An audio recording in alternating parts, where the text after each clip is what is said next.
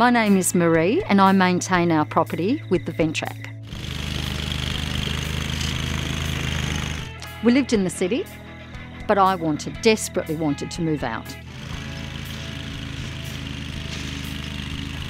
This property is 50 acres. It was overgrown, it had fireweed, you couldn't see any grass. There was lots of rubbish all over the place, metal just dumped. It was that bad, seriously. I've done my research and thank God it existed, because if it didn't, we would have been stuffed.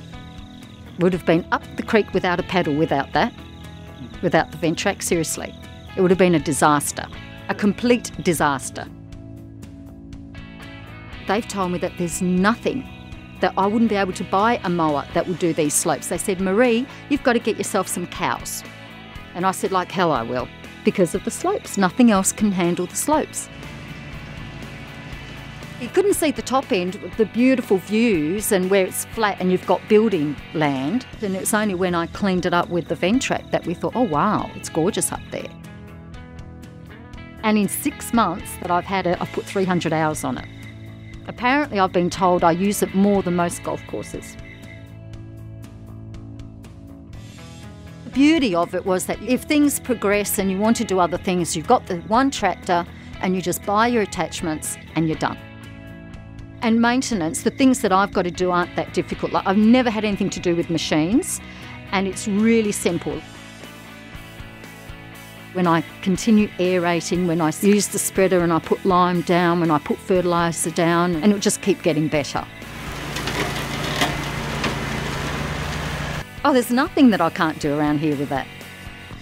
It's terrific, it's better than my husband. Without that machine, you are absolutely stuffed. You cannot get a property looking like this. You cannot. You can't. If you like a property, if you like the location, and if it needs work, you just get a Ventrac and it will do it. Within weeks, I mean literally within 3 weeks, this started to change. And this was bad, really bad. The bottom line is this. All the men look at me and they go, they know what this was like.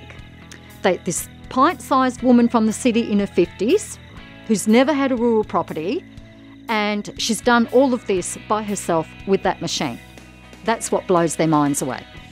That's what gets them. Because if she can do it, we can do it. It's like it's a piece of cake. And it is.